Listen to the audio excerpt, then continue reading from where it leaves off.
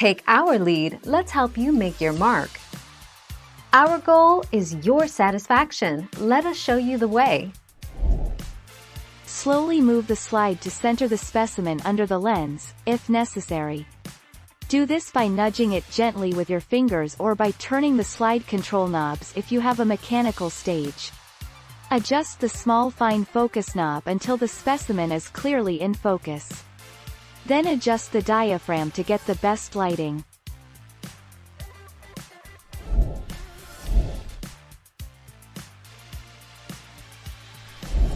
Let's help you make your mark. Make sure that the illuminating aperture diaphragm, the condenser iris diaphragm, is wide open. Partially close the illuminated field diaphragm until its image, which will most likely be blurred and possibly off-center, emerges in the field of view.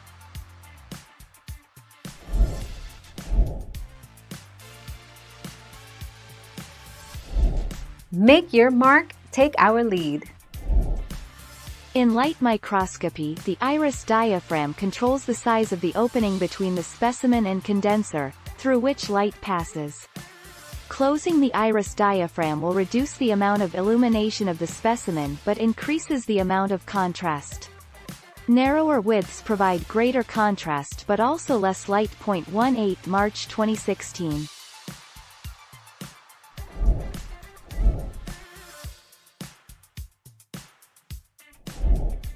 Take our lead.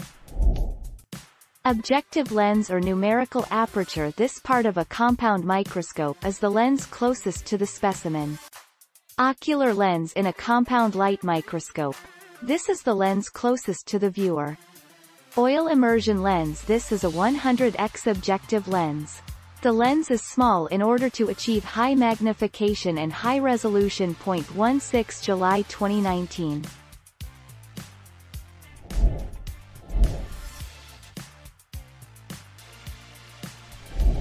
Make your mark, take our lead. Diaphragm or iris. Many microscopes have a rotating disc under the stage. This diaphragm has different sized holes and is used to vary the intensity and size of the cone of light that is projected upward into the slide.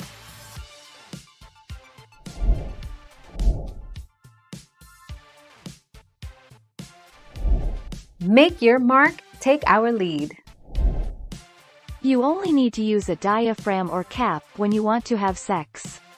You can put it in at a convenient time before having sex. Use extra spermicide if you have it in for more than 3 hours. There are usually no serious associated health risks or side effects. You're in control of your contraception. Thank you for watching. Please subscribe and hit the bell notification.